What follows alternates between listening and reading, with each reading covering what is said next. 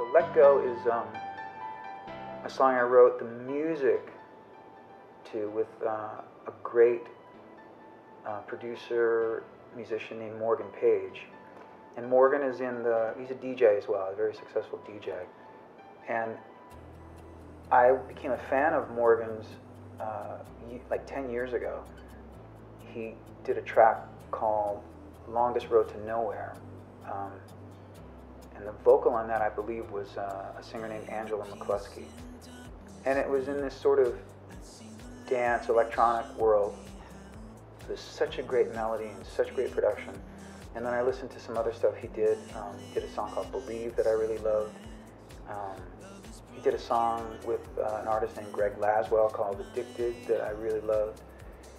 And so I remember, and this has happened to me many, many, many times in my life, I just sort of mentally put it out there in the ether that I really like somebody's work, and I end up meeting them or intersecting with them somehow.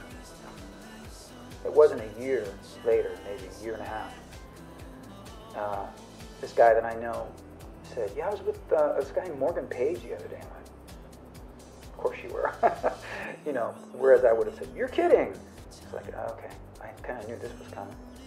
He said, he's a fan of yours, and I said, please give him my number. And so we talked, and we got together, and we wrote this track. And I said, let me go take it and work on it lyrically and come up with what it is. And I ended up playing the track for Daisy, my wife. This is when we were still dating. And she was the one that introduced me to this concept of detachment in terms of a love affair, and being able to love someone with no regard for them loving you back or an outcome of your love for them. It's the purest, it's the only truly pure love, which is if you love someone and you don't care about anything but that. And it's a very difficult concept to understand if you're an emotional person. But it took her a while, and she was trying to get me on board with it. And I was very resistant.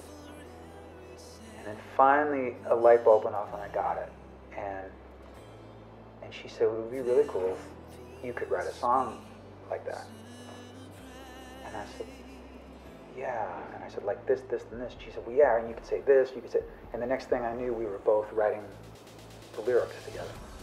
So it's kind of... We wrote another song together on the last album when we were dating, called the title track, Beautiful Goodbye. And it happened the same way. She wasn't trying to co-write a song. She was just offering some suggestions, and I was drawing more out of her. I was saying, like, what else would you say?